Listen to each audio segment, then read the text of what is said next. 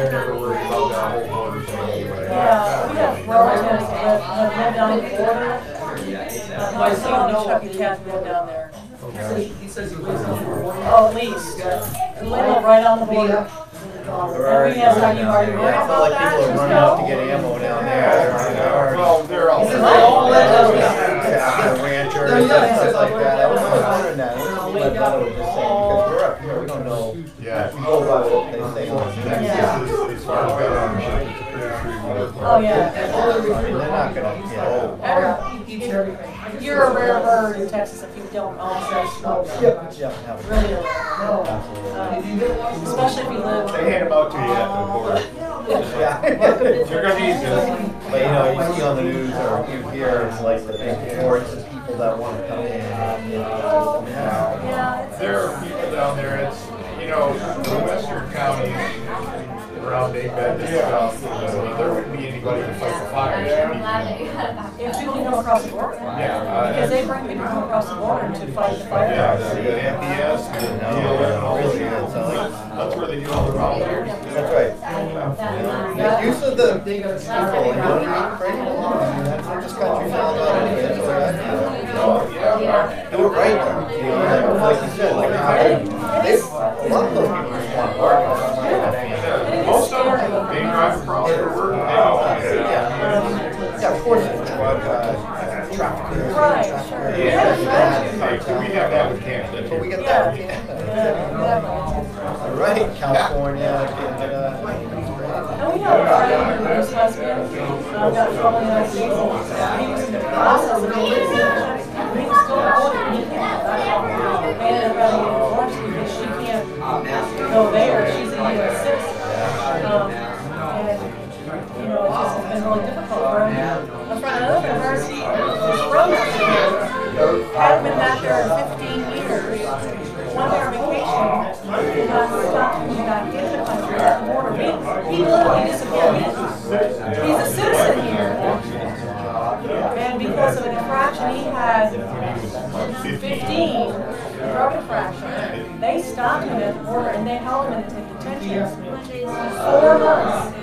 For 2 months, nobody knew who he was. And this was something he had done. I mean, there was no reason. He was a citizen, he had all of that. And because he had been from Mexico and had an infraction as a teenager, they now had to come back into the country. That's crazy. He lost his job, his life was ruined, and he's a U.S. citizen. So it's really great. Yeah, his kids are in the military, his just all of that. I mean, it's paying the taxes and all that. So it's really scary down there. It's very gray. You have to be very careful because we all know people who go back and forth. This young woman's mother, her grandmother lives in Mexico, so her mother will go there and take care of her. She's not well. She can only stay for so long in Mexico. She has to come back. So she can only stay in the United States for so long. She's not a citizen. She has to go back and forth. It's not all about it. No, for sure. Exactly. That's why I don't go to mainstream. Yeah. Go by what people tell me. Like you guys tell me. And I'm saying, you know, big presence on the wall, there are all Where's the restaurant?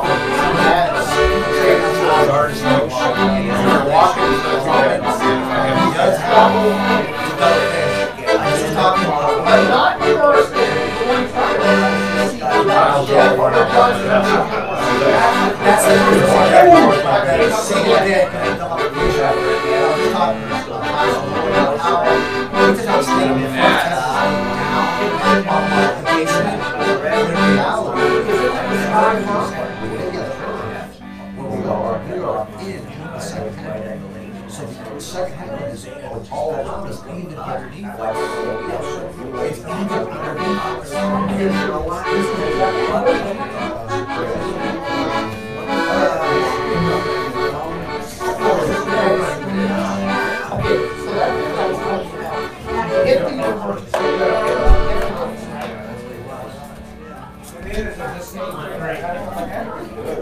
So like this was the out, so the four.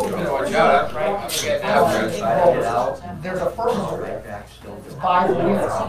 Okay. Then there's a firmament at the top. The throne on the floor. Yep. So you're at war, yeah. Let them know I felt bad for them. That's what they do. Nobody else does. You're good. Yeah. So you're staying over there for now? Yeah, move closer to where all our possessions are still in existence. Oh, awesome. Oh, you got it at the right time. Was where you were right now?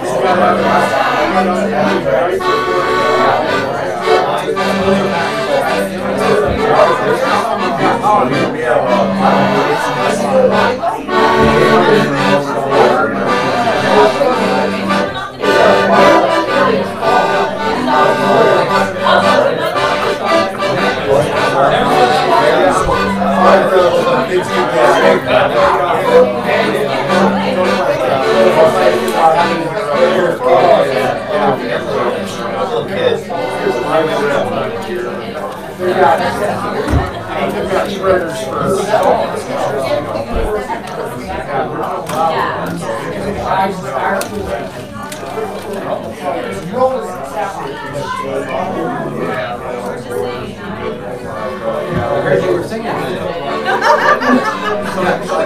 Let's turn it to President Ford. We always born here than you guys. Yeah, the new guys. Have to say. You gotta sing for your lunch. I know a couple songs, but they may not be appropriate. 204.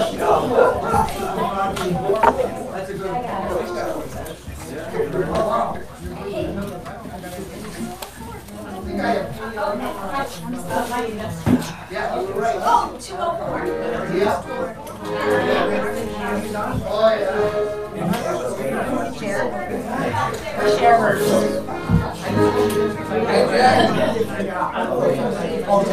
Yeah, I might like this.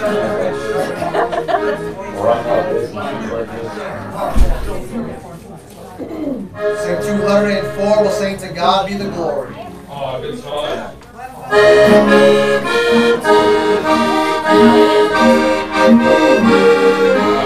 On the first now. To God be the glory, great things He hath done. So loved He the world that He gave us His Son, who He with His life and atonement for sin, and opened the wide gate that all may go in.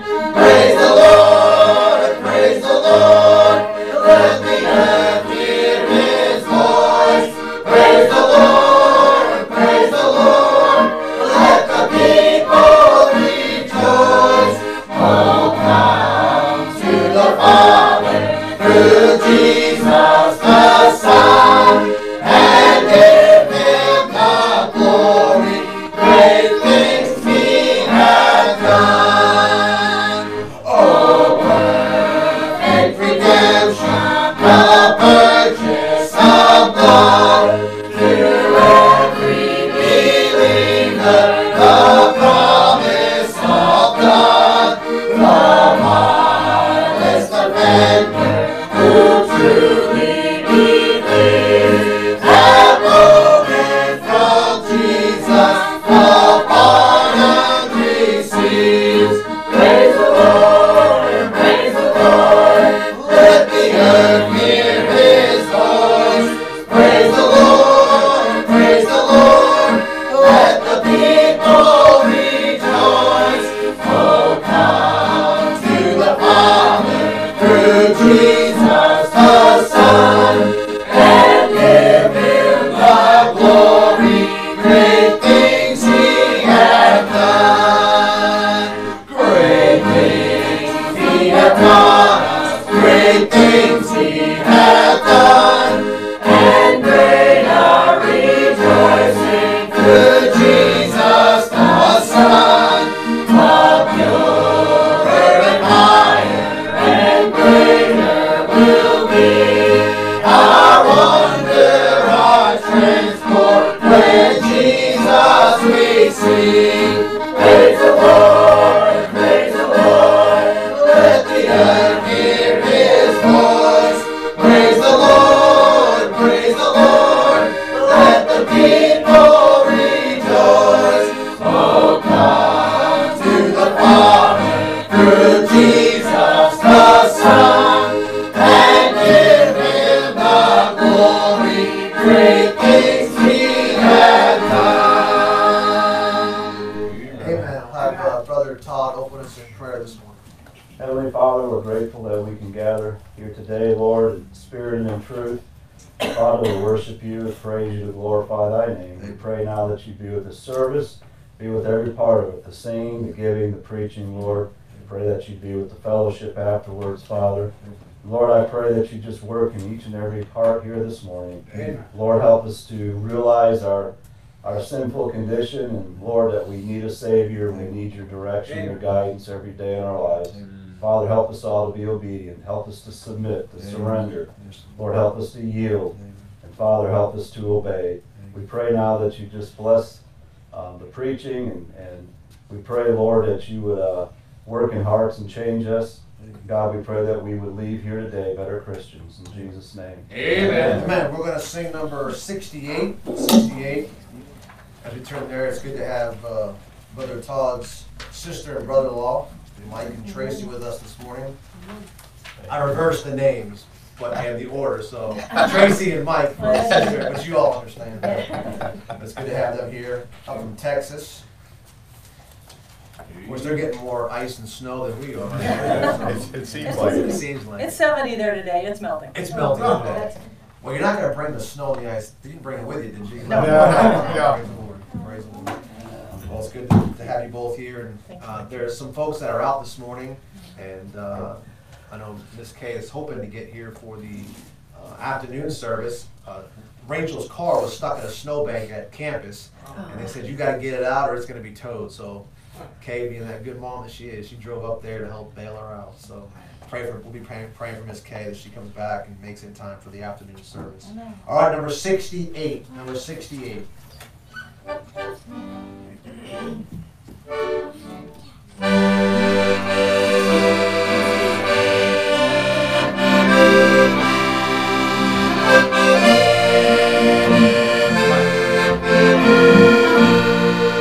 On the first now. Rejoice, rejoice, O Christian, lift up your voice and sing. Amen. You may be seated. We'll have another song in just a moment with the offering. I don't think we could have sang it without you, brother. I certainly couldn't sing it without you, that's for sure. Well, it's good to everybody here in church this morning, as I already said. Praying for those that you don't see, and pray that God might bring something we've never seen, amen? Amen. And I believe that would be the will of God. But we do have a revival meeting coming up in April 22nd and 23rd with Pastor Steve Kogel from Ohio. We'll have dinner on the grounds from 6 to 7, and then we'll have the service from 7 to 8. That's a Thursday, Friday. All that is on the prayer list. Make sure you get a prayer list before you leave today. Let's see. Now, I guess we're coming up to the end of the dinner on the grounds or fellowship Sunday with a early afternoon service. So I guess what we need to know is how many of you are interested in continuing. There's one. It's all about food. I'm all about the preaching. Yeah, I see that hand. All right, so what I need to know is how many are interested in continuing having lunch here after the morning service and the early afternoon service, by show of hands. How much time are you talking? I just want to know for now. We got that's the majority. Okay. All right, so I'd like to be able to continue this at least through the month of March. At least through the month of March, all right? I might take another vote towards the end of March and see where we're at that point. I personally, I mean, if it is up to me, I guess, but we are also a democratic local church. So I am okay with finding out where everybody's at and then going accordingly and making the final decision. If it were my way, we'd do this all year long. I like the, yes, I do. I like the, Amen. I mean, I wish more would stay for the entire thing. I wish more would stay for the afternoon service, because I think you're missing out by not being here. You don't have to drive back. You shouldn't have any evening obligations, but I personally like this format much better. I'd like to build into it at some point, if the Lord allows, an opportunity in the afternoon to also maybe hit some houses or even go out to the street and hold signs, something like that. But let's continue this at least through the month of March. Now that means that puts a lot of work on my mom and on Steve. So if you can help in any way, see them and find out what can I do to help, so you don't have to take all of this upon yourself. Right. All right. So I know you're already doing that, but continue doing that. Yes, ma'am. Can we just make them potluck?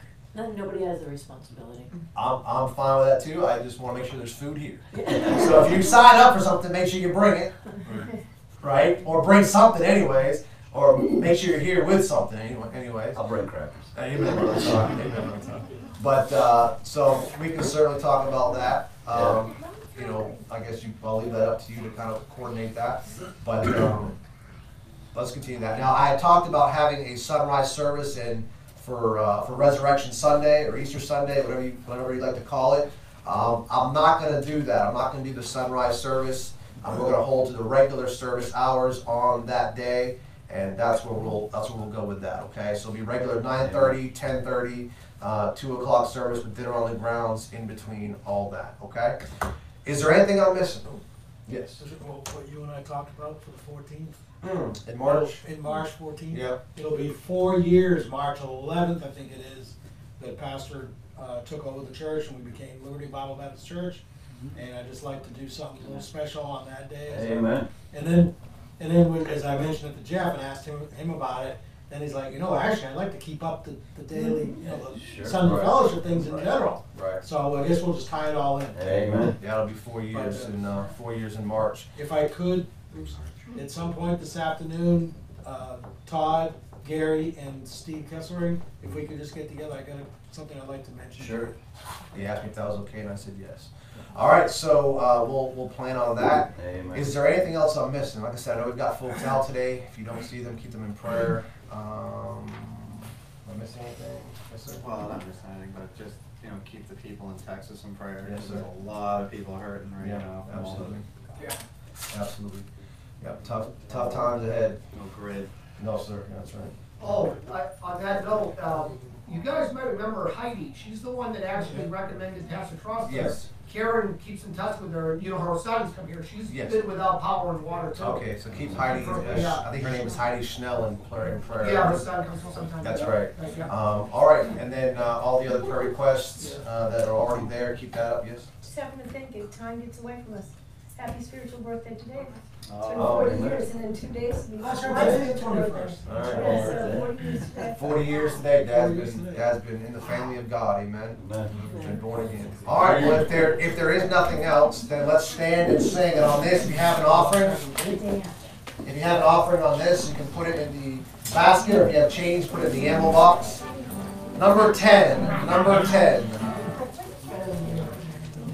Number 10.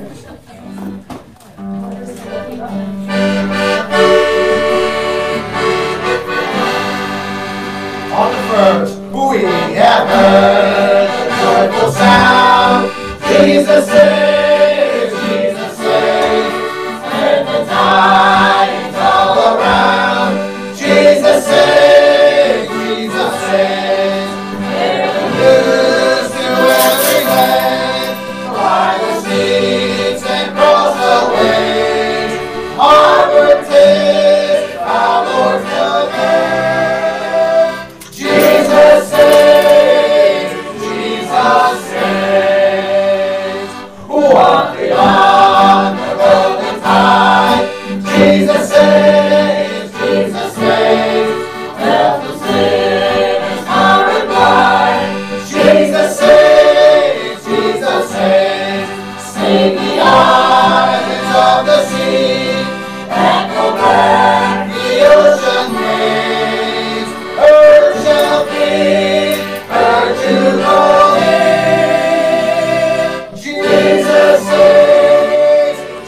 Jesus saves. Sing above the battle's tide. Jesus saves, Jesus saves. By his death and endless life. Jesus saves, Jesus saves. Sing his softly through the gloom. When the heart for mercy prays. Sing in triumph o'er the tomb. Jesus saves, Jesus saves. Give the winds the mighty chords. Jesus saves, Jesus saves. Let the nations now rejoice. Jesus saves, Jesus saves. Shout salvation full and free. Highest hills and deepest praise. This our song of victory. Jesus saves, Jesus saves. Thank you, baby. See you back.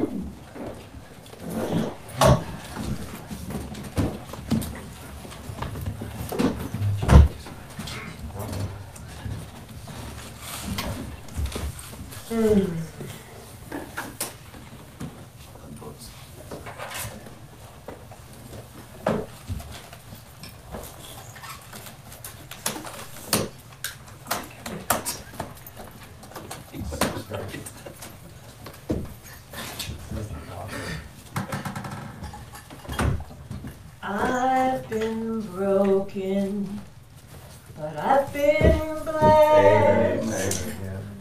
I've been down, yet I have found his peace and rest.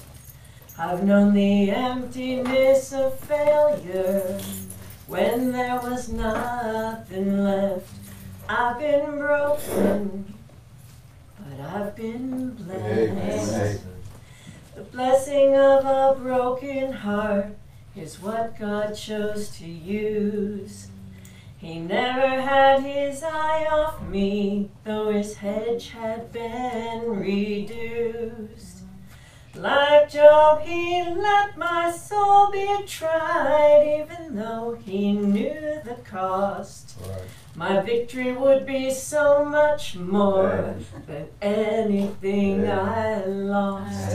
I've been broken, but I've been blessed.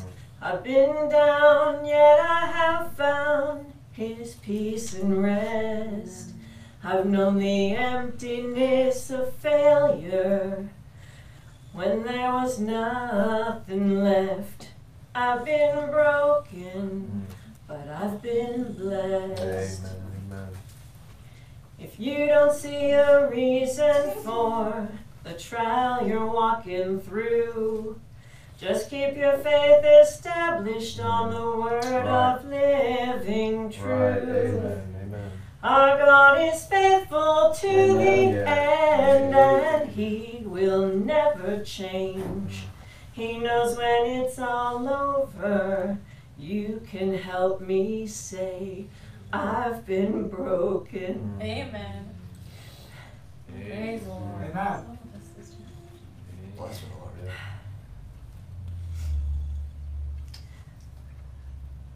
I've been blessed. Amen. Bless the Lord. I've been down, yet I have found his peace and rest. I've known the emptiness of failure when there was nothing left. I've been broken, but I've been blessed. Amen.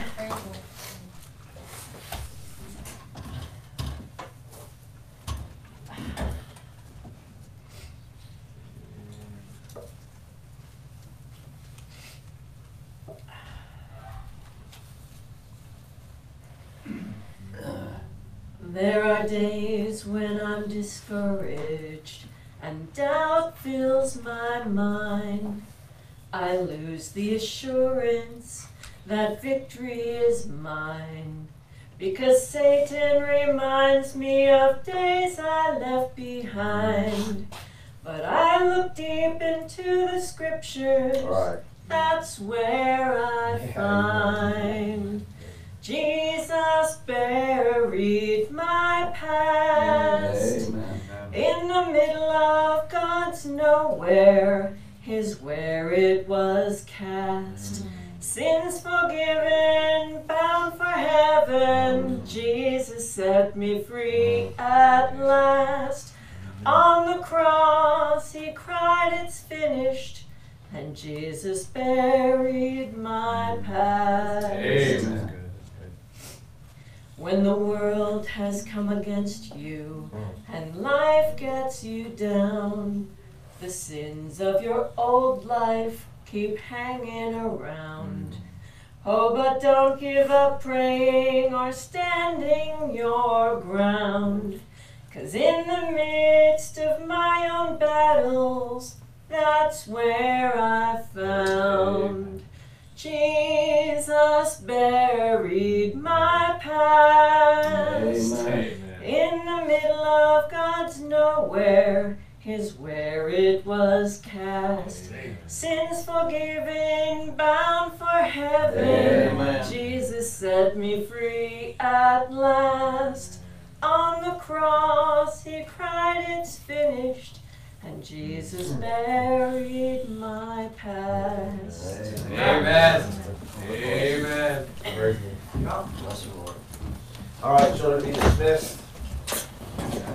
Let's stand one more time for the reading of God's Word this morning. 2 Corinthians chapter 1. Amen. I appreciate the melody there, the tune, but also those words. It's good to be able to sing it and know it, amen. That's right. 2 Corinthians chapter 1. 2 Corinthians chapter 1. I kind of knew on, I guess, Sunday last week, but I was going to preach this week unless the Lord was going to change it. And I saw that maybe he would, but he didn't. And of course, we had kind of an unusual service last week with that lady, Blaine, having lost her baby at childbirth, and that kind of broke the service. Yeah. So the Lord had laid this on my heart, I guess, at that time. And of course, things happened throughout the course of this past week that, I guess, cemented the idea of being grounded and settled, and this is what needed to be preached. In fact, I don't normally tell people what I'm about to preach, but I did talk to a couple of the guys in church this week and told them I was going to preach on this topic. And as I said, sometimes you wish the ones that you know need it, they're just not here to hear it.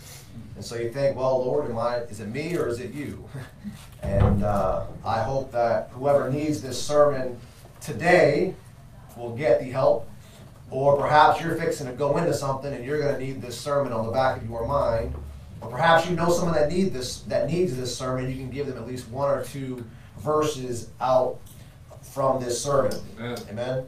All right, 2 Corinthians chapter 1. We'll read 2 verses and then you may be seated.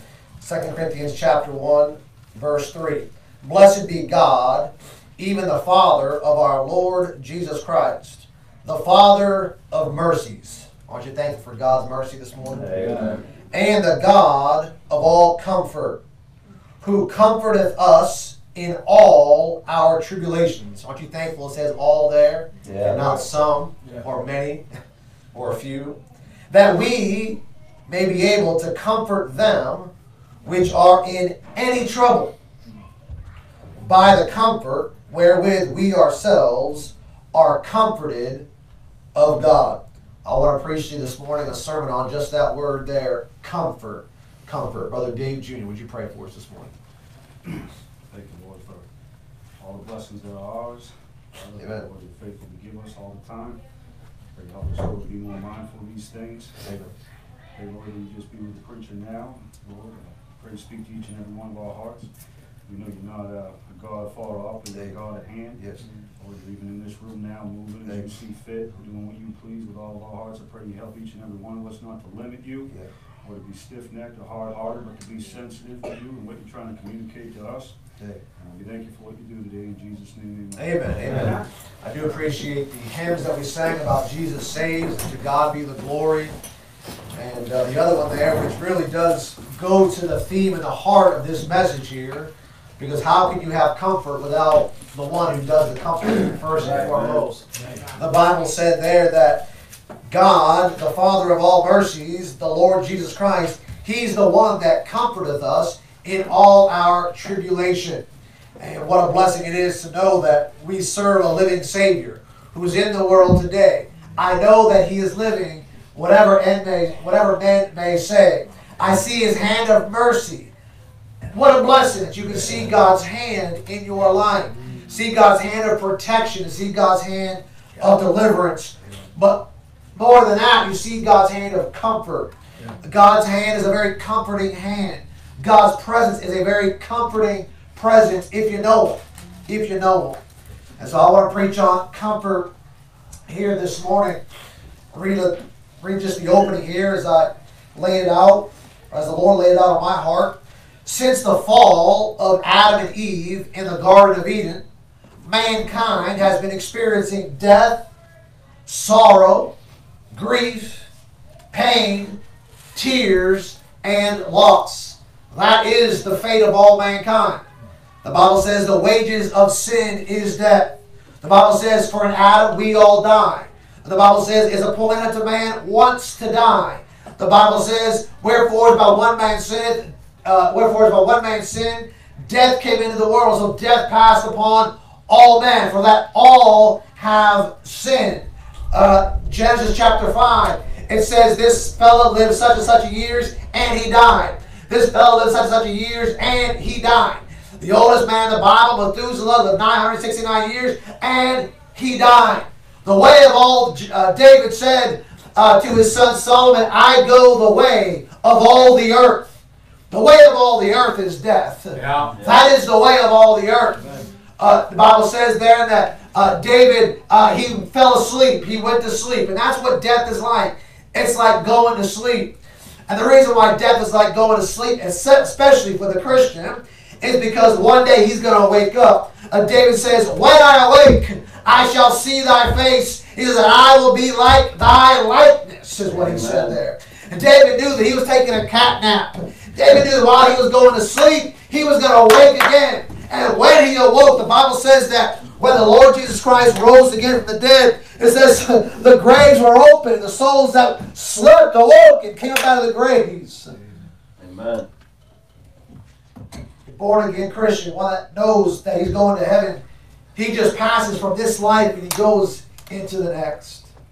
What a thing. But that's the fate of all mankind. With death comes sorrow. With sorrow comes great grief. With great grief comes great pain, emotional pain, physical pain. With pain comes tears. And this all equals out to be just one big loss. One big loss. The Bible says he came to seek and to save that which was lost. Consider that the real first family. You know, we say the president's family is the first family. But the real first family was Adam and Eve. That's the real first family. They experienced the first loss of a child anywhere in the Bible. The first family suffered the first loss of a child in Abel. But they lost Abel, their first child, through the murder of his brother, their other son, Cain. That is the first family who lost the first child that was ever born into this world. That child's life was snuffed out short by the hand of their other child, by the hand of the brother of Abel, whose name was Cain. You think that in your family you've suffered great loss and pain and sorrow and death, and I know we all have, but imagine that you're the first ever woman in the world to bring forth the first ever child into the world, and that child turned out to be a murderer who killed your other son. You want to talk about death and sorrow. Imagine coping with that. See, I want you to minimize my grief. I'm not trying to minimize your grief, but I am trying to maximize the truth that the entire world from the fall of Adam and Eve has been nothing but hospitals and graveyards, friends. Hospitals and graveyards. My kids marvel at all the, every time we go and visit you guys, at all the graveyards that are there. All the gravestones, and how many there are. Well, as long as there's life, there's going to be death. That's the way the thing works. I don't believe that man is born a sinner, but I believe that man is born in the image of Adam. That is, that man is born to die. Now, no child that comes into this world is born a sinner. Because a child, when he dies, goes to heaven. And no sinner gets into heaven. Right. So a child that's born or prematurely or dies at childbirth or dies in the womb, that child is not a sinner. It is made in the image of Adam, and that in Adam we all die. It doesn't become a sinner until it recognizes the law and breaks it on purpose and is disobedient to the law of God. Now that person, that child, that baby that once was, is now a sinner on his way to hell. But until that time, you're just simply not guaranteed to live. Right. Because that's the fate of Adam, as it was the fate of Abel. Not only did Cain kill Abel, but then, if that wasn't bad enough, Cain becomes an outcast and a vagabond. Think about this for a second. Your child kills your other child. Now you've got one child left. And as a mother, you watch those crime stories, and the mother's always advocating on the behalf of the child that has been accused and has been convicted, is even locked up. She's still, that's her baby, that's her child, that's the fruit of her womb, that's what she gave life into, and that's what she raised, and that's what she nurtured and cared for and loved, if she's a good mother. And even in all that mother still has a connection, even more than the father does. I mean, the father's connected, but that mother has she carried it for 9 months in the womb. She's closest to that thing that ever could be. And even that child being accused of murder and behind bars, that's still her baby. Right. But Cain, by the will and power and judgment of God, drives Cain out from his mother's presence. He's driven out to be an outcast and a vagabond. Once he's gone, she never sees him again, so the Bible at least doesn't record that, if she did. It's not like when Rachel there, not Rachel, is it Rachel? Somebody help me out here, I'm preaching. When Jacob and Esau, is it Rachel? No, it's not Rachel. No, Rebecca and Isaac. Isaac married. Yeah, it's Rachel. No, is it? Oh, goodness. Somebody help me out, I'm preaching sermon here. Whatever it is, Jacob and Esau. I got visitors here this morning. He don't know what he's talking about. That's true. That's very true. I have no idea what I'm talking about. That's why I tend to stick to the Bible. But I'm going outside and trying to go somewhere where I hadn't even planned. Jacob and Esau. Remember, Jacob steals Esau's birthright. You remember that there? Well, what happens? It is Rebecca. What happens? Rebecca, she tells Jacob, you got to go. You've got to run and hide. She sends him away. But eventually, Esau and Jacob come back together. But Jacob doesn't come back to see his mother at her death. He doesn't get to be there at her burial. What a sad thing. That is that not every mother gets to be reunited with her. You want to talk about sorrow and grief and loss and pain. She had to kick her own son out because she knew that he was certainly going to die. And she never got to see him again before she died. To know what a mother goes through and all that, you just can't. You can't understand it. You can't recognize it. Yet the Bible speaks so often about it. Think about David. I thought about this. You know what the Bible never really reveals is any death in the womb. You look at that entire Bible, you can't find one time where somebody dies in the womb that God magnifies it. There's some things that are so private, so intimate, that they shouldn't be put out for public consumption. Right. It's really a personal thing. A lot of death outside the womb. Yep. Remember David's son, he's 7 days old, and he dies. Wow. 7 days, imagine having that. Bathsheba bears a son through David's sin of adultery, they're killing Uriah. As a result, his child, through Bathsheba, the first one they have, he died at 7 days old. That's about as close as it gets to being still in the womb. There's never any mention of somebody losing life in the womb. There's some things that just should not be put out there for the public to consume because not even God deals with that. Why? Because it's a sorrowful thing. It's a very grieving thing. It's a very personal thing. Death is a very personal thing. You say, well, how's there any comfort in that? You know what God did for Eve? He gave her another son. His name was Seth. Amen. And the Bible said that in Seth's lifetime, in Seth, people began to call upon the Lord. Amen. Amen. I want you to think about it for a second. When God told Eve that she would have a son, he said, I'll put enmity between thy seed and her seed.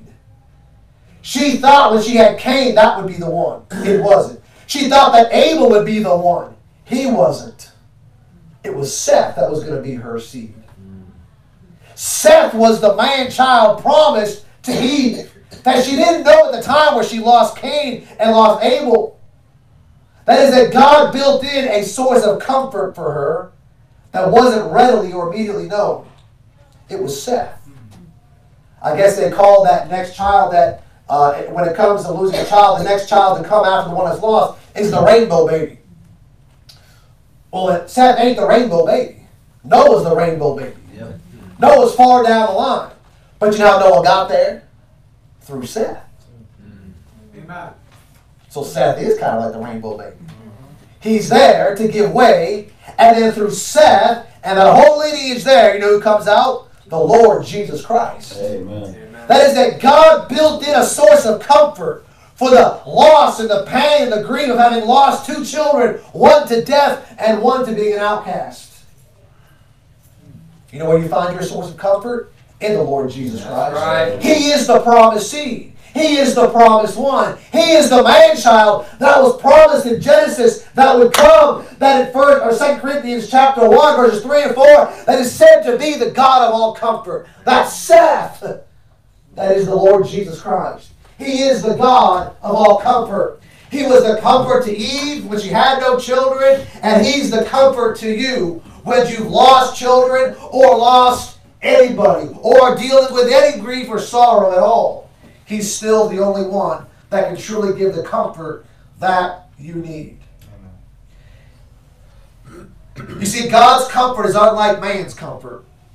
You know, man can try to comfort the best way he knows how, but in reality, he doesn't know you the way that God knows you. Amen.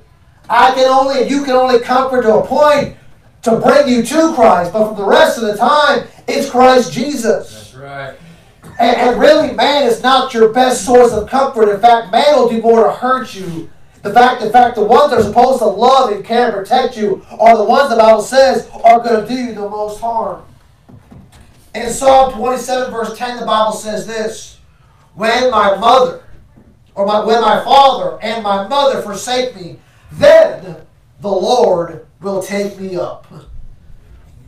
That is it. Even if a mother has no love for her child, whether she kills the child in the womb or chooses to give it up for adoption, when the mother and the father decide, I cannot and I will not care for this life, you know what God says? I got you.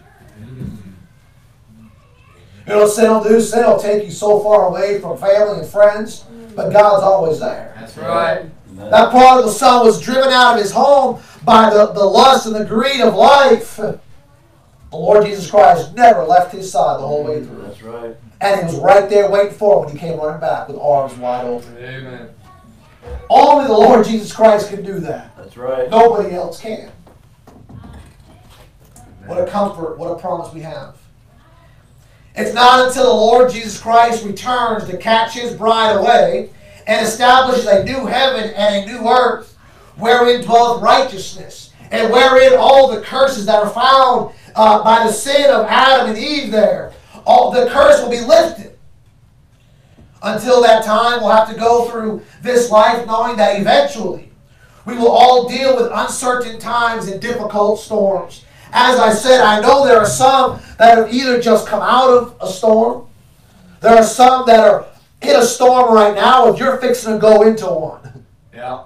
You are somewhere within all that. You have either left one in Texas or you're fixing to hit one up here. Yeah. Or you're just in the middle waiting on both sides. You know what you need to have, or know what you do have the whole way through is God. Amen. Is God. I was talking about this with Rebecca. As I said, I get all my sermons, from my wife, and she writes it all down for me, and she just can't preach as good as I do, so we preach to each other at home, amen. I've used that joke before, but you still laugh at it, I appreciate that. Amen. But I was telling her this, I said, listen, honey, I said, from the cradle to the grave, God is with you. Amen. I mean, he's there in the womb, I know that, but from the cradle to the grave, God is with you. There's not a time where you ever escaped God's sight. Amen. Even as an unsaved person that doesn't know Christ, the Bible says that he's always there. His ear is always open. He's attentive unto their cry. He's willing to save all that are come to him, but for salvation. Yeah. Now, the intimate relationship that he has in you because you are saved is unique and like no other relationship on earth. Amen. Or even in heaven. But the truth is, from the time you come into this world until the time you leave it, God is always there. His comfort is always made available to you and I. Amen. God, you know what God does in the Bible? You ever wonder how God uses storms time and time again? The Bible, again, Noah's flood. What is that? It's a storm. I mean, it's a really bad, but it's a storm. Throughout the Bible, there are storm after storm. Even with Elijah there's a storm that comes. He sees the hand of God in the cloud there, and all of a sudden it begins to rain. A storm came down. Storms are all throughout the Bible. When the Lord Jesus Christ shows up, and what does he do? One time he's walking on the midst of top of the water there, in the midst of a storm. Another time he's in the ship, and the waves are all about, and the waves are pouring in. The ship is filled with water. They're going down in the water, and Jesus Christ is asleep in the storm. Yeah. Another time, Paul's on a great storm, the storm of Euroclydon, on his way over to Rome there. A great storm comes on. Somebody said it breaks apart the ships. Paul says, I've been in the deep, in the nights, and all that kind of stuff. Storms are all throughout the Bible. You know what storms are? Storms are God's way of cleaning things up. Amen. Storms are God's spiritual way of cleansing. Think about it, Noah's time. What did God do? Yeah. If you believe the Noahic flood account, if you don't, then I can't help you. But if you believe it, God drowned out the entire earth, all the world there. Universal flood, not a local flood. Universal. Only 8 people were saved. Yeah. Not because God didn't want to save more. Just only 8 chose to get on the ark. Amen.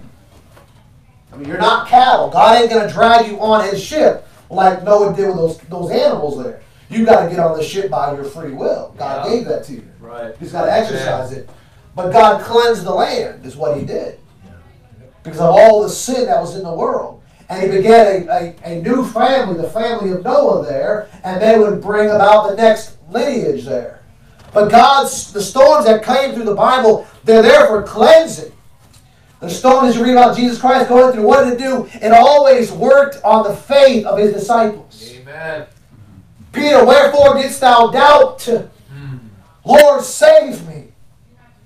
God went across the ocean there to get to the Gadarenes to save a man. God's storms are for cleansing. What am I saying? I'm saying that you're going to have to go through storms in your life to do some serious cleansing in your life. That's right. You've got too much stuff built up between you and God, and God needs to come in and say, you ready to talk?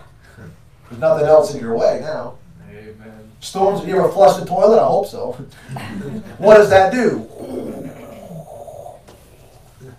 It cleanses the toilet bowl.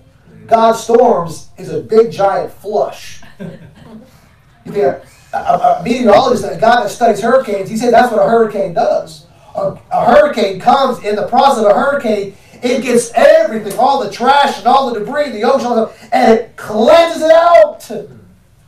That's what God does with you and I. He flushes the trash in our life, the refuse, the muck and the mire and the filth in our life. God flushes it. Amen. And he says, we're back to square one. That's right. Let's go.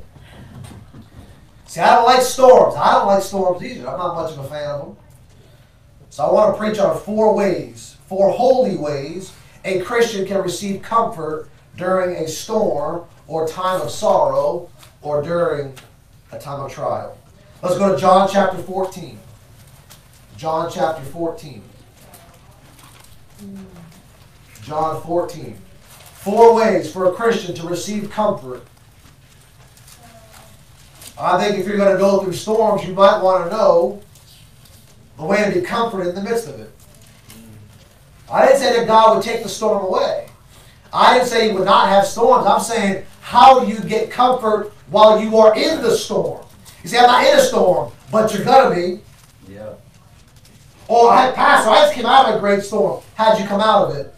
Well, I reckon it was probably about the things you preached about right now. All right, then. You can back me up on it, amen. John 14:16.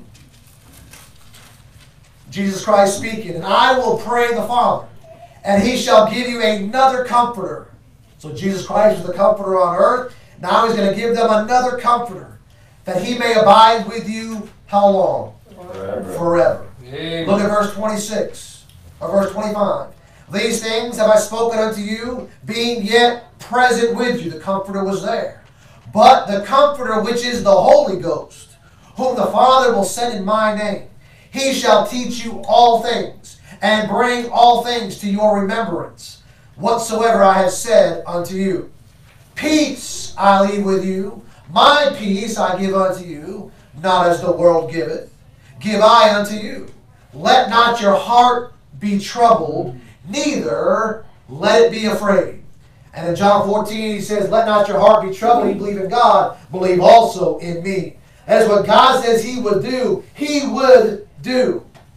He says the Comforter here, the first holy thing that God gives you for comfort is the Holy Ghost. Amen. The Holy Ghost is said to be your comforter. Now that's only true if you're born again. Yep.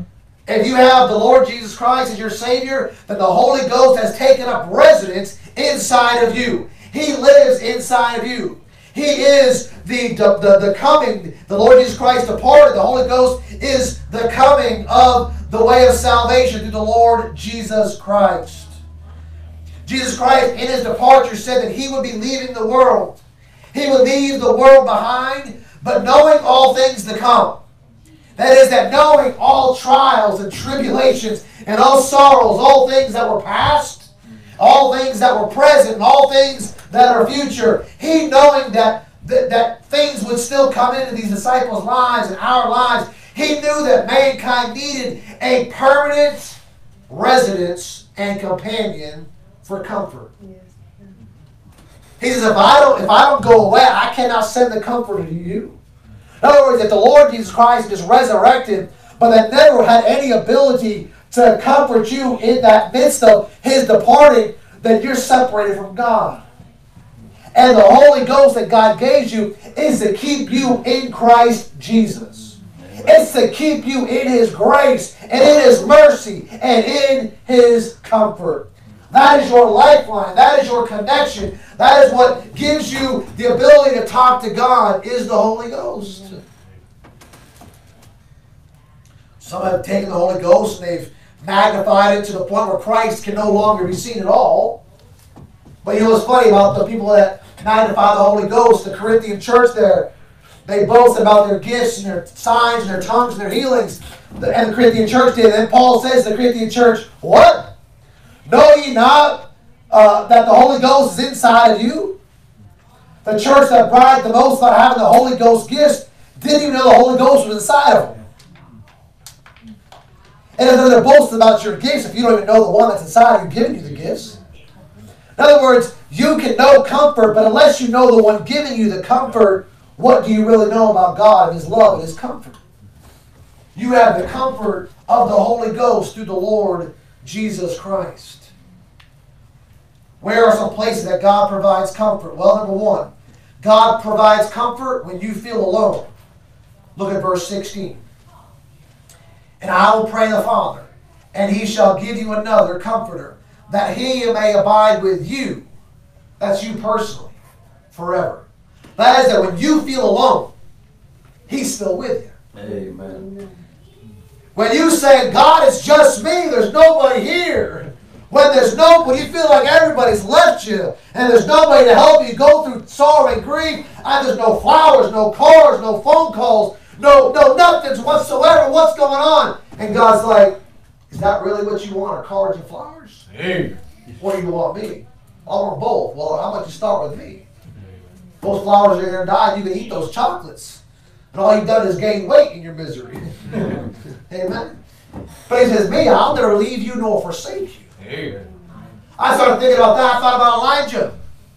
Elijah's on the run from Ahab and Jezebel, and understandably so. Elijah is one of the greatest prophets, if not the greatest prophet in all the Bible. And yet he finds himself in the same place where you and I find ourselves. Under the juniper tree, thinking all is lost. We call it Juniper Junction. 2 roads like this. And you're like, one road I quit and died, the other road I keep going. I don't know which way to go. You ever felt there? You ever got there? It felt like I can't, to go on, I can't, and to stop, I can't do that either. What do I do? And old Elijah gets into a cave. And he's hiding himself there, and he's wishing himself to die. And he says, everybody's forsaken me, nobody loves me, everybody hates me, everybody's against me. And that was true. But God says, hey, Elijah, there are still 7,000 prophets that have not yet bowed the knee to Baal. You're not alone. Amen. But he heard a big old whirlwind come by, a big old earthquake, a big old hurricane come by. And God wasn't in that. He saw the fire come by, and God wasn't in that. But then he heard a still, small voice. Amen. The Holy Ghost whispered to him and said,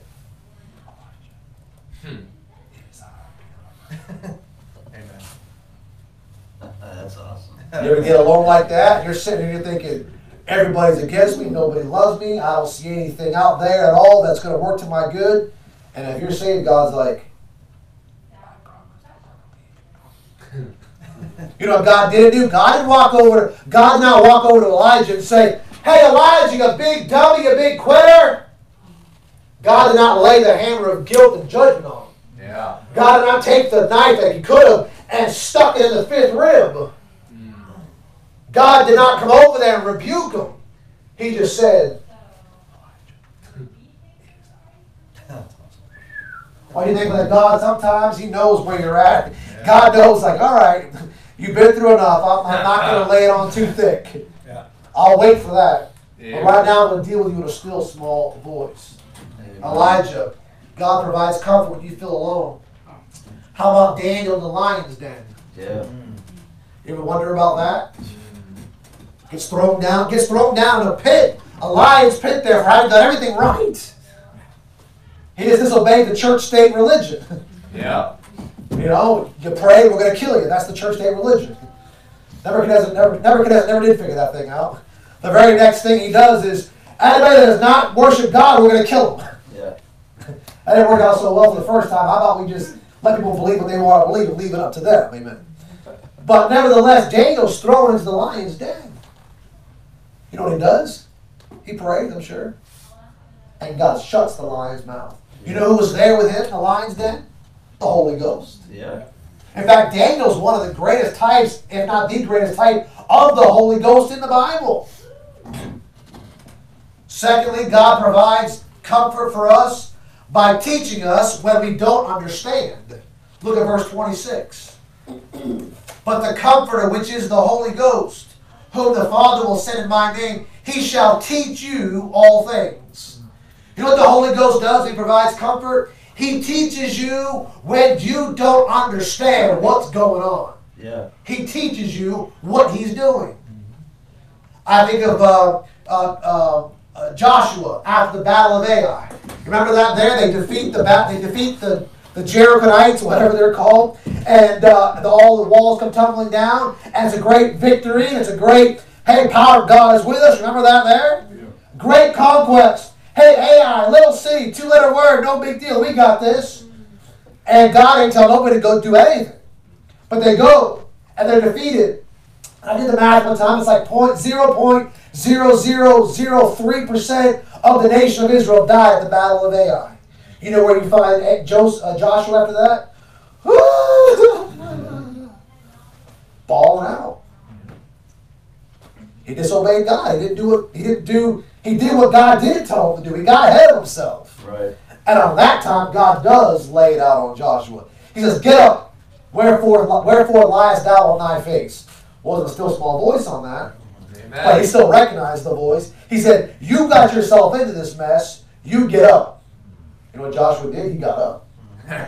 He got up. Amen. He said, here's why you're in the trouble you're in. There's sin in the camp. Yeah. Joshua did not know why they just lost at Ai. No, it was not because they didn't seek the Lord's face. Because had they done the Lord's face, he would have said, you can't go fight Ai until you get rid of Achan. Right. But Joshua didn't know about Achan until he went through the storm. Amen. Then in the midst of the storm, God taught him something. Amen. See, why am I going through a storm? To teach you something that you are not going to see otherwise, unless he puts you through it. And when God says, get up, you had better get up, get your clothes on, like David said. Remember David said about that 7-day-old boy? He got up, he got dressed. He said, he'll not come to me, but I shall go to him. He walked, and they said, what is this? 7 days he fasted and wept and cried. Now that his son's dead, he's getting dressed because God taught him something. That is when you're in the midst of a storm, and when God says, get up and go to church, that ain't the time to continue your pity party. It's time to go because God's got something to comfort you about and to teach you about. I just don't feel like it. You think Joshua felt like it? I don't think he did. You think David really felt like it? But God taught him something in his trial. Are you teachable? If you are, he'll bring storms. You got to be thankful for the storms. It means that God is trying to teach you something. Right.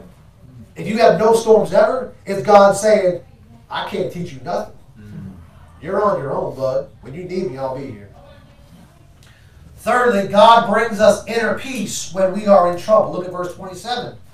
Peace I leave with you. My peace I give unto you. The Holy Ghost brings us inner peace when we are in trouble. I think of Peter or Paul in prison. Peter and Paul were in prison, were preaching the gospel. You know what they had there? They had great peace. The Bible says, perfect peace or great peace have they which love thy law, and nothing shall offend them. I gave up to Brother Jason the other day. He said, hey, I'm getting a lot of flack, I'm getting a lot of pushback. I'm in a storm against people that don't like my change in my behavior in my life. I said, that's wonderful. That's a good thing. Yeah. That your friends, your lost friends, or if they're saved. You know what he said? He said, Jeff, he said, people are starting to invite me to their churches that never invited me before. Yeah, that's right. I'm sorry, brother. I should have worn. I had the shirt underneath the sweatshirt that said, "Beware, you're a possible example in church." I wore that shirt, but I had to show it to you. Anything you say and do might be used against you in church. But he said, Jeff, he said he had a woman invite him to church, knowing him 15 years. And she invited him, I'm not going to tell you the church or the name, but invited him to church to have him give a public testimony of his salvation. Amen. I ain't time to say amen.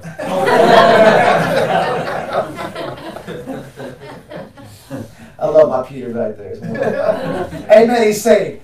But 15 years she's known him. She never invited him to church and never told him how to get saved. Yeah, right. Now that he's saved, hey, come to my church and give a testimony. Yeah. You know what that is? That's a little bit of a storm on the horizon. Yes. That is people on the outskirts trying to drag you away. That's a good thing.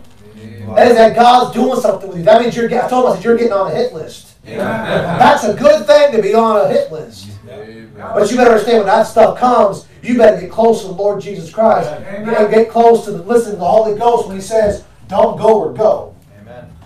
How do you know you're supposed to pack up and leave? The Holy Ghost told me. All right, you better make sure it's the Holy Ghost. Amen. There's a lot of folks out there that try to get you to do things out of the will of God. Amen. Aren't you glad you're saved? Amen. Say, what is that? It's peace. Rebecca and I will give you this very carnal example. I don't have a better one off the top of my head. When we got married and we were on, not to get married, we wanted to have a honeymoon. We didn't know what to do.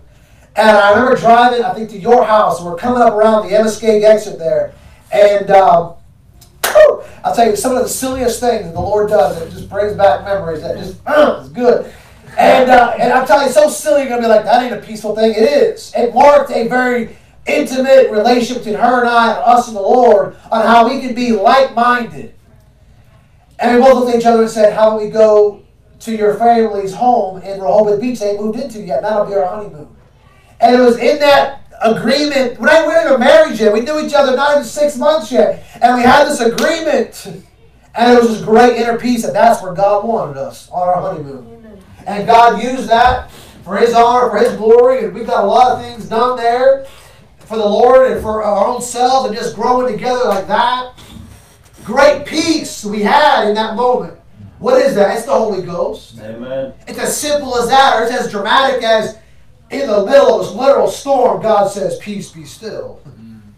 I think of the 3 Hebrew children in the furnace, who they said, we're not going to bow, we're not going to bend, we're not going to worship your God. He says, all right, in the fiery furnace you go, and sure enough, lo, there was one there like unto the Son of God. Amen. Amen.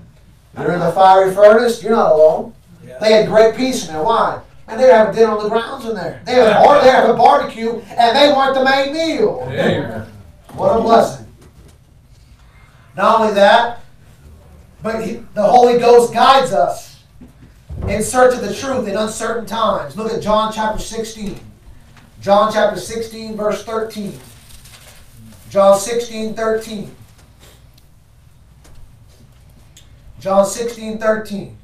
Howbeit, when He, the Spirit of truth, is come, He will guide you into all truth. For He shall not speak of Himself, but whatsoever He shall hear, that shall He speak. And He will show you things to come. What am I saying? I'm saying when you got the Holy Ghost, you got the one who's going to comfort you. And He comforts you as He guides you in search of truth during uncertain times. Folks, can I just say that America, since 2020 at least, is in uncertain times. Yeah. The Bible says that in the last days, perilous times shall come. I mean, we are in the last days. We are in perilous times, and we are in uncertain times. Not just in political arena, not just in the health arena, but in the spiritual arena. We are in uncertain times. Amen. The Bible says in the last days, it says, in latter times, some shall depart from the faith, giving heed to seducing spirits and doctrines of devils. We are in the most uncertain, most perilous, and latter times of the church age. Amen.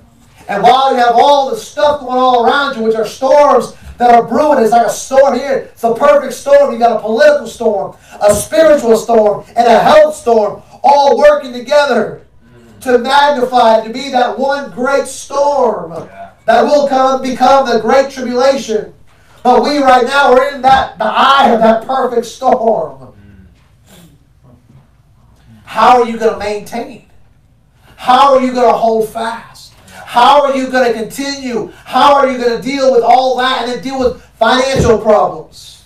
How are you going to deal with job loss? How are you going to deal with a possible, defaulting on loans or mortgages? How are you going to know how to deal with car problems or family problems? How are you going to know how to deal with anything when they can't even deal with the health crisis that is in the world? Forget the spiritual crisis that's in the world. They've been trying to figure that out since the garden. They can't figure that out. How are you supposed to figure your own personal problems within all the other stuff? There's only one way. Yeah. It's the Comforter, which is the Holy Ghost. He says He will guide you into all truth. God, I want to know how I'm supposed to live in light of the corona. Let me guide you. Let me show you. Be not afraid. I told you, you can't cheat death. You can't eradicate death. There's no pill to take away the grief of loss and pain of death and sorrow. It ain't going to happen.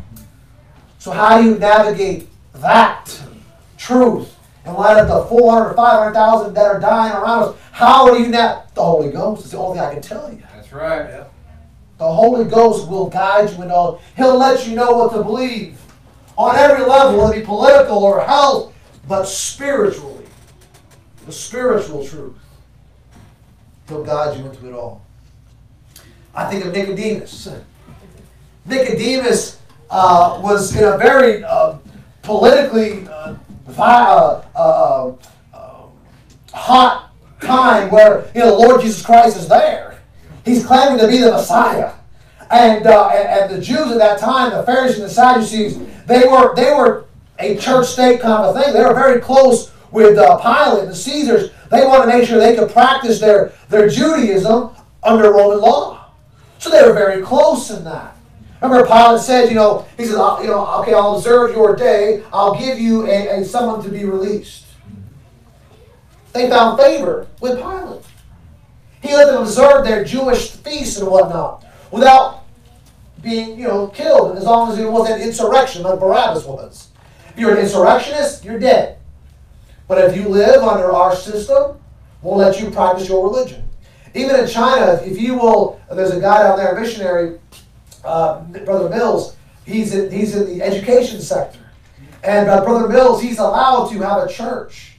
But he's very smart how he does it. He makes sure that he doesn't do anything that is going to bring reproach upon the name of China. Mm-hmm. And that allows them to be able to have a church and preach. He's good for business. He's good for China. In fact, he was one of them to help Steve get in to see the warehouses down there for manufacturing if he needed it. He's very closely tied in. Because he doesn't do anything that gets him kicked out. But he also doesn't compromise on the Bible either. Okay?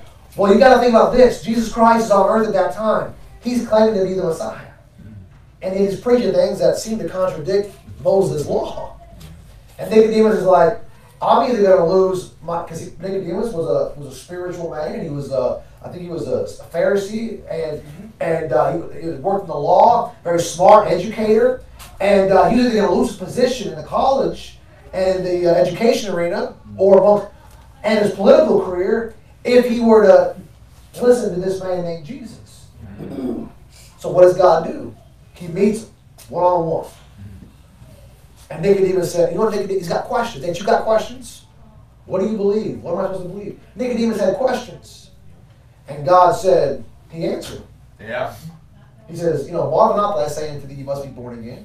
That which is born of the flesh is flesh, and that which is born of the spirit is spirit. Marvel not that I say you must be born again. Nicodemus was like, how can a man enter his mother's womb a second time? And God lays it out for him what he means by that. Nicodemus is there at the burial of Jesus Christ with, what's his face there? Who was it? Joseph of Arimathea. Joseph of Arimathea and Nicodemus. Now look at Nicodemus traded in his political career and his spiritual spiritual career, if you will, with the Jews for the Lord Jesus Christ. How did he get there? The Lord Jesus Christ guided him into all truth. Amen.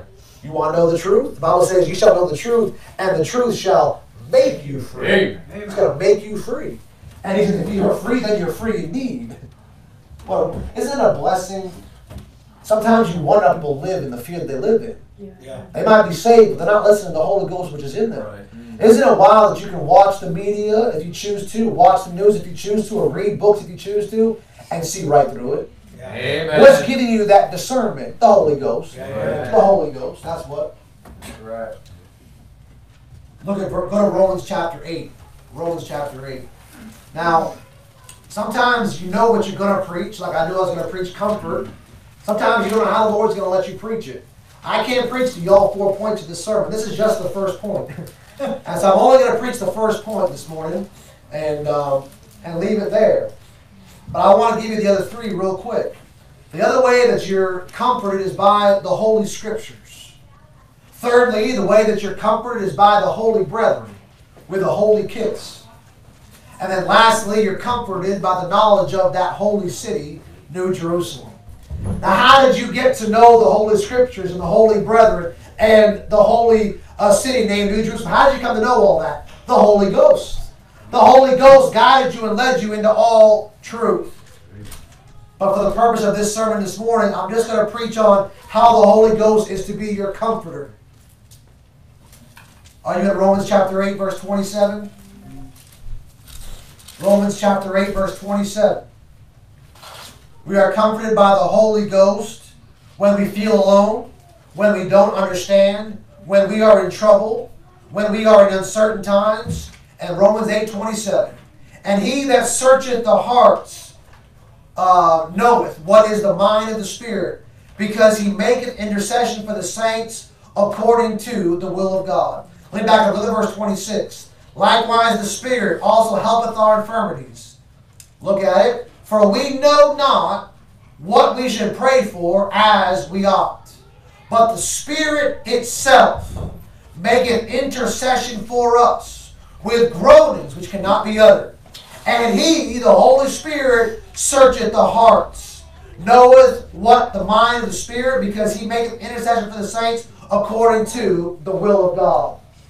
I want to say, fifthly, that the Holy Ghost prays for us when we don't know how to pray. Amen. Sometimes you just don't know how to pray. You're in a storm, you're in uncertain times, you're in perilous times, troublous times. You're trying to search for answers, you're trying to search for the truth, and you just don't know how to pray. And God's like, yeah, I got that one too. Sometimes you know what to pray for. Lord, I got a big old giant hole in my shoe. Is there a deal on JCPenney's to get me some new shoes? Well, sure enough, there is. Glad you asked. Sometimes you know exactly what to pray for. He that findeth a wife findeth a good thing. You know what I was praying for? I prayed for a wife. That's okay, amen. I knew what I was praying for. And God gave me one. But there's sometimes you do not know what to pray for. Especially when you are in great agony, in grief, in sorrow, and loss. You don't know how to pray. Amen. Like you can't even get to the throne of grace to obtain mercy and help in time of need. You can't even drag yourself there. Yeah. Because you're just so overcome with grief. That's real, folks. Are you thankful that even when you can't get to the altar of God, the Holy Ghost ever liveth to make intercession for us? Amen. That He prays for you. You don't know whether you're supposed to be thankful right now or angry right now. You don't know if you're supposed to pray for deliverance or pray that God keeps me in this thing a little bit longer. You don't know how to pray oftentimes. I'll be honest, there's times in this church, when it comes to each and every one of you, I hit your name in my daily prayers, and I say, Lord, I don't know what or how to pray for. I've tried this, nothing. Tried that, nothing. I even tried the end around, the back around, the end of the end zone, the Hail Mary pass. I tried it all, Lord, and nothing seems to work. I don't know how to pray. And yet the Lord says, it's all right, I got it. You know what I do? I just lift up your name in prayer and I move on to the next person. Amen. Because I know exactly what they asked for. A brand new car. I don't know. Not from this, brother. Oh, okay. You have to up my salary, brother. Sometimes you don't know how to pray. But the Holy Ghost knows exactly what you need when you need it. Amen. Sometimes you're like, Lord, I know you've got this thing in this person's life. And I don't dare pray that you bless them because you already are. So I just say, Lord, I really don't know what they need because it looks like I got it all already. So Lord, I'm just going to have to leave it to you because I don't know. Sometimes you just don't know how to pray. And yet the Holy Ghost inside of you, that great comforter, He prays for you. You know what I thought about when I thought about this? And I've kind of taken this sermon here and boiled it down to one point about the Holy Ghost and what He does for us, and then also parallel it to the Old Testament. You know what I thought about here when I thought about we don't know how to pray as we ought, and the Holy Ghost? I thought of Jeremiah. I thought of old Jeremiah, the preacher. I told you this morning, sometimes you feel like Jeremiah. No matter what you say or how you preach, ain't nothing getting across the plate. Like the umpires call everything balls, and I know it's across the middle of the plate, man. It's here and here. Of course, they keep moving the strike zone, so I don't know where it is anymore. But I know where it's supposed to be, and it's across the center plate, and yet it's being called a ball. What in the world is going on? I don't know how to pray. That's how Jeremiah felt.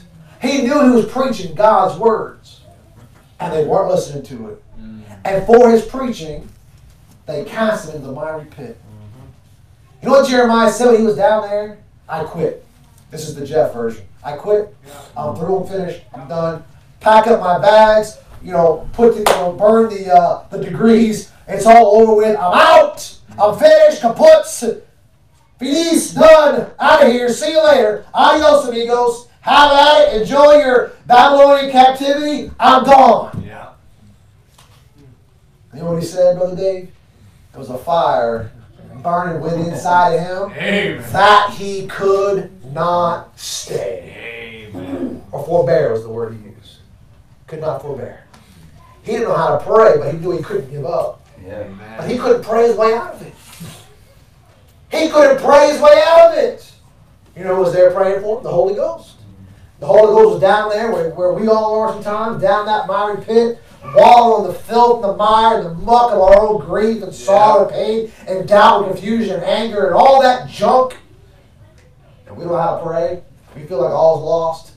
And the Holy Ghost is like, Heavenly Father, Lord Jesus Christ, in your name, this guy here, he don't know how to pray, but Lord, you know I know how to pray to you, so Lord, let's keep that a little bit longer. And then, hey, would you send Ebed Melech with some old clogs and rags there? And, hey, would you send that down to him?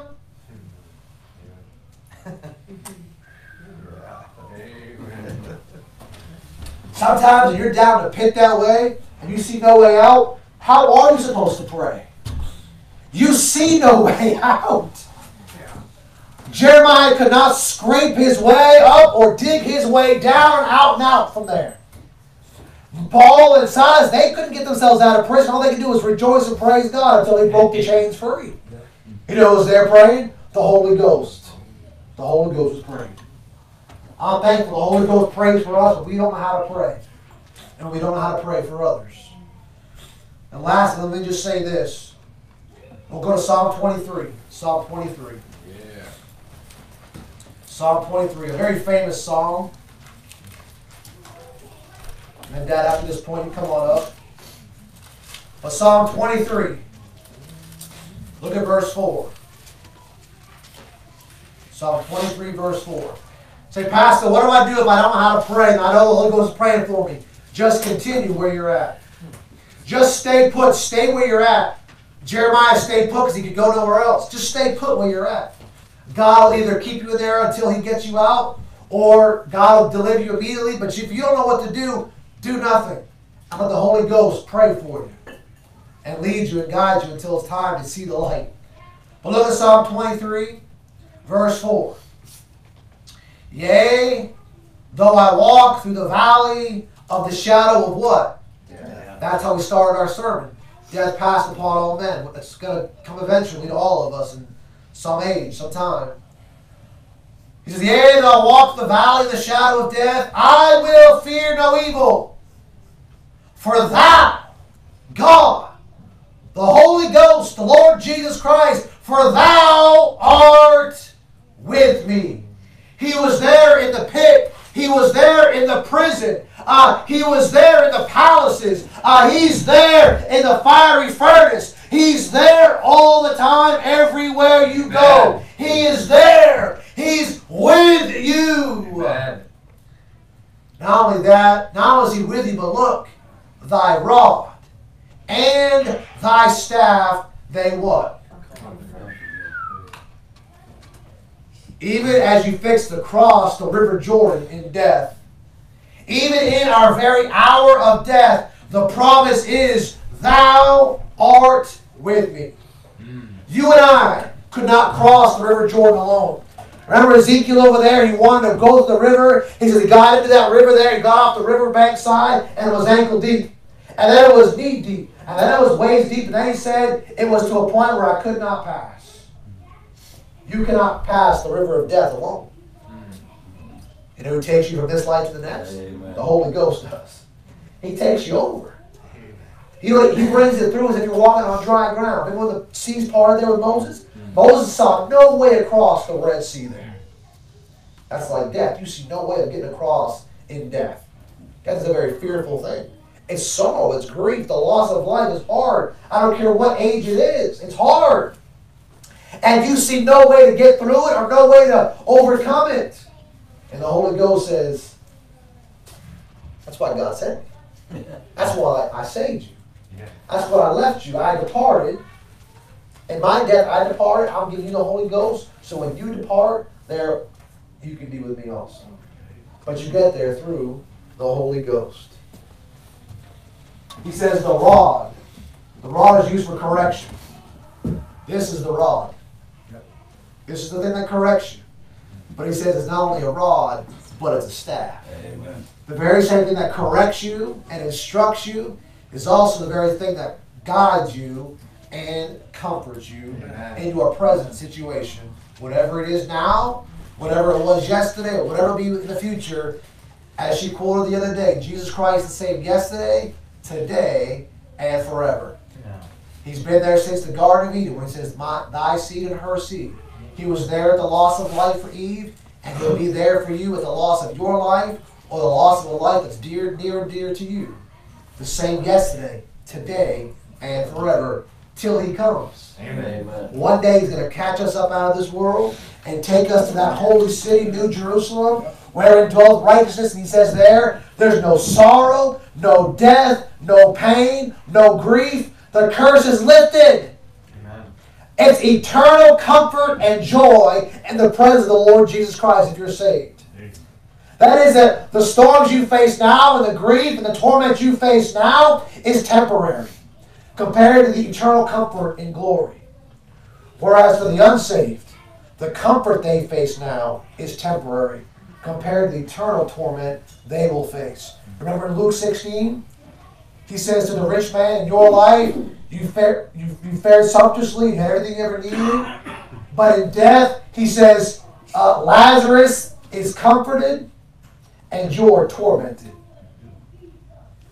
This life is not the place to get eternal comfort. That one up there is. That's right. It's temporary for us compared to eternity. For the unsaved, it's temporary comfort now and eternal torment forever. I pray you're saved, have the Holy Ghost in you this morning. I pray this message helps you.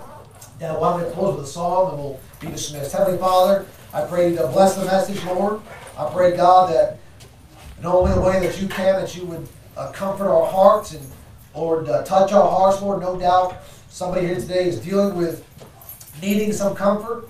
Lord, there might be somebody here today that feels alone, that feels like they're on an island, that has nobody there with them to occupy their time or be their friend or companion. I'm so thankful that you promised to be a friend that sticketh closer than a brother. So thankful, Lord, that you said that greater love had no man than this, and the man laid down his life for his friend, and you certainly did that for us. So while we feel alone, Lord, it's good to know that we have you as a friend always with us. God, there's somebody here this morning that, Lord, just is uncertain or is in doubt. Lord, we pray that you lift them up, Lord, and show them and teach them. Pray, God, you would guide them in all truth as you promised that you would. Lord, if there's anybody here that feels tempted to leave the good paths, Lord, and go to the old paths, God, I pray that you would, through the Holy Ghost, speak to them as you spoke to the prophets of old, to keep them in the right and the good paths. Lord, if there's anybody that is just, Lord, just doesn't know how to pray or what to do, God, I pray, Lord, that you remind them that you are there praying for them. And Lord, I pray also for anybody in the storm now, that God, that you deliver them from it in due time. And God, as they look back, they might be able to see just what all you brought them through, Lord. How good it is, God, to be saved and to know that you're there with us through it all. We love you and we thank you in Jesus Christ's name. Amen. Let's stand and say, what number, Dad? 313.